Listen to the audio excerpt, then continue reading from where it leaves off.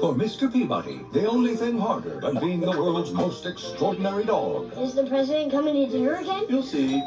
The Petersons. Welcome to our happy home. Is being an ordinary dad. She hates me. Share your interests. Tell a witty anecdote. Make it work. Don't tell her about the WABAC. He calls it the WABAC. It's a time machine. Now that we've seen it, maybe we should go back. Nope. Sherman, Penny, why are you two dressed like ancient Greeks? I lost her in ancient Egypt. And I got engaged to King Tut. Then we ran out of gas. In ancient Troy. You used the WABAC. Yeah. She was into it. Oh, my. Now, Oh, dear. he's taking family time You've used time travel improperly. to another dimension. We must rewrite history in order to save the universe. Ancient Egypt. Boy, your hand's cold, Mr. Peabody. Sherman, that's not my hand. Ah! Ah!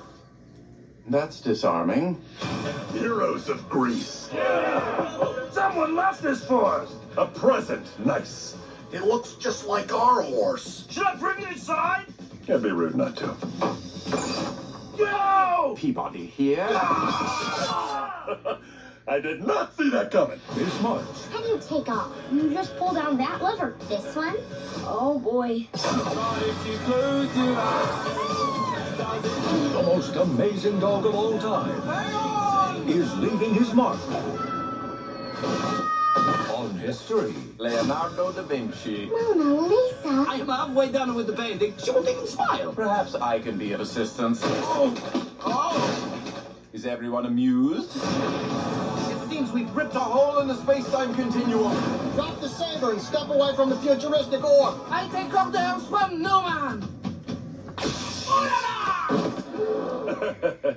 Take it easy, bro. DreamWorks, Mr. Peabody and Sherman. Why can't children be simple? Children are not machines, Peabody. I tried to build one. It was creepy. In real D and digital 3D.